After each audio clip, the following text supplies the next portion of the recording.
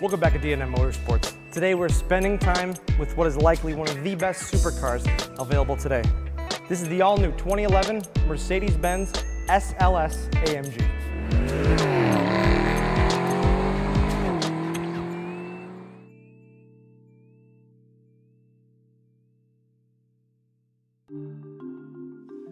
Back in 2003, Mercedes-Benz unveiled a rolling showcase of automotive technology with the SLR.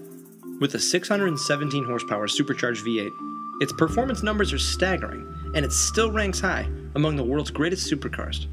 Co-developed with McLaren Automotive of F1 supercar and more recent MP124C9 or whatever fame, the SLR structure was expensively constructed of carbon fiber, which carried over to the checkout aisle. At $500,000, it was well out of the reach of even the moderately wealthy. So, here sits the all-new Mercedes-Benz SLS AMG. This car is the first vehicle entirely developed from the ground up within Mercedes-Benz's own AMG performance division. The concept of this car alone left big shoes to fill.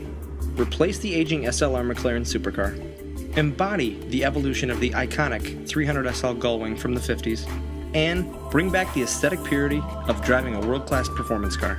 The SLR McLaren's an amazing performer, but you never feel as one with the car. This new SLS is not only a stunner at the curb, it's an all-out monster on the open road. This car you see here is a 2011 Mercedes-Benz SLS AMG. Finished in obsidian black over black leather, this SLS has covered less than 3,000 miles, and as you'd expect, it's in as-new condition. Under the hood here is a very intricate design for the 6.3-liter V8 engine. Now it's naturally aspirated, set midship, if you will. It's a mid-engine design because it's actually behind the front axle. But you've got a lot of space actually between the engine and the front here, basically for aerodynamics and handling and weight balance. That sort of setup is similar to what you would have seen with the SLR Mercedes, which was essentially the predecessor to this car. All these AMG engines are hand-built, and you've actually got the signature of Robert Feller. Hey, Feller. Right at the top of the engine there. This is the most powerful naturally aspirated V8 ever produced in any production car in history. In the back, you actually have a real trunk. Now, it's not giant, but by supercar standards, it's actually pretty accommodating. You've got all the new pieces that came with it, including the front plate frame if you so need it back in your home state. But everything back here, again, uncompromised and as perfect as you'd have thought it was when it left the factory. Now, on with the theatrics of getting in the car. It's really no effort. You just pull the handle and it goes up on its own, but simple step in. Once the door's all the way up here, it's simple to get into. I'm 6 feet and it's no difficulty for me. Just drop myself in like any other supercar. But 10-way power seats on both sides with memory, and also you have inflatable lumbar support so you can give yourself a little bit more of a hug if you so chose. Power tilt and telescope steering wheel. Very sporty design. You got the paddle shifters back here for the manual. You got down on the left, up on the right.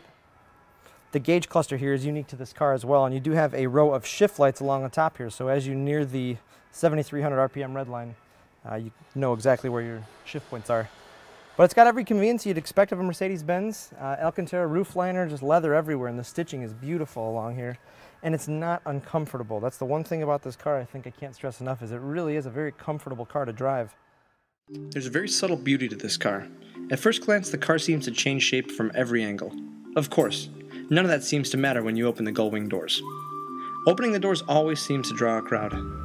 Beyond its beauty, much of its functionality enables the SLS AMG to carry the supercar torch forward for Mercedes-Benz. Xenon HID headlamps with LEDs light your way, and the lightweight wheels are staggered, 19 inches up front and 20 in the rear. Front and rear park distance control help keep your bumpers clean when parking in tight spaces.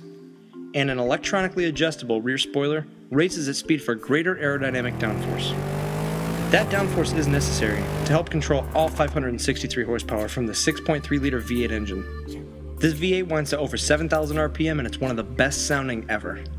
Power is managed by the 7-speed AMG DCT sport transmission mounted at the rear of the car. Connecting the engine and the transmission is a carbon fiber drive shaft housed in a rigid torque tube for extreme strength and durability. With this configuration, the 7-speed can make the most of the power going to the rear wheels through a dual clutch setup. Much like an automatic, this car can be driven without ever having to shift, but its mechanicals are similar to a traditional manual. 4 shift modes are available: Comfort, Sport, Sport Plus, and Manual, and a race start function optimizes traction for consistent full throttle acceleration from a stop. As you slide behind the wheel, it's not very intimidating. At your fingertips is a power tilt and telescope multifunction steering wheel with manual shift paddles. And the 10-way power sports seats with adjustable lumbar support feature a magnesium backrest for weight savings, and both are heated. Occupants have a dual-zone automatic climate control to regulate the environment, and Bluetooth connectivity keeps you connected. At the center of the dash is the MB command system, which houses your factory navigation system and multiple media options. It also incorporates voice activation. For your listening pleasure, you can choose between 6-disc in-dash CD changer, Sirius satellite radio, iPod connection, and what the heck, if you want, you can watch a DVD if you're so inclined. Since it's equipped with keyless go, in order for me to start it, all I really have to do is put my foot on the brake, have the key in my pocket, hit this engine start button. That sounds amazing.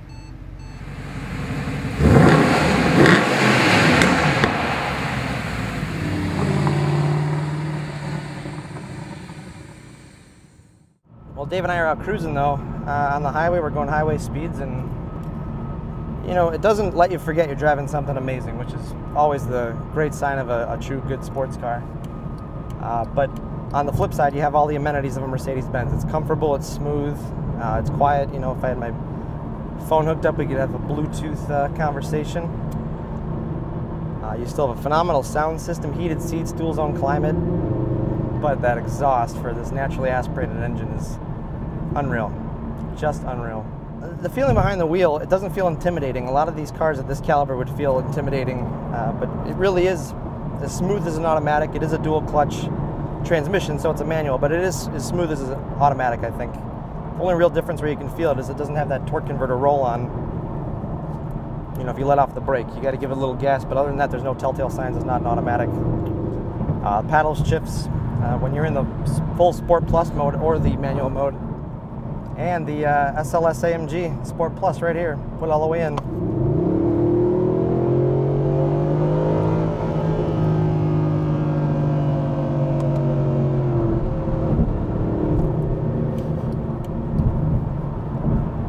Whew. Pretty much speechless on that one. Well, if anybody called and asked me what the best supercar is for today's money, I would probably say the SLS AMG. No, I wouldn't probably say it, I would say it. The only other car I really would consider that could hold a candle to this right now, especially as far as refinement, technology, performance, and I guess value, if you could put it in there, it would be the 458 Italia Ferrari. But I have not had a chance to really get up close with one. I've spent a little time with one, but not like this. But nothing about that car I don't think could excite me as much as this car can. It's a little too overcomplicated, a little over-engineered. This one just kind of feels like it's very un-Mercedes. You know, the steering is light, but it gives you a ton of feedback. There's none of that, those damped controls you get in a Mercedes-Benz. You know, the steering always has a little delay. The brakes, the gas pedal always has that little bit of syrup, in a way, built into it to keep it a little smooth. And this car is instant when you want it. But if I had my wife in the passenger seat, she wouldn't complain. Here, let's put it in comfort mode. Now we're in comfort on the highway. Very comfortable.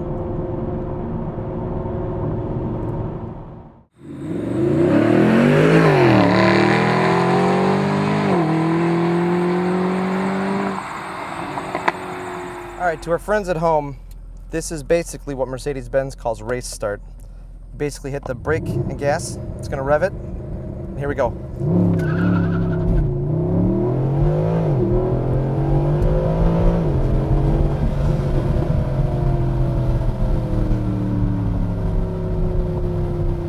That's some of the coolest technology out there. What do you think, Dave? Amazing. Amazing.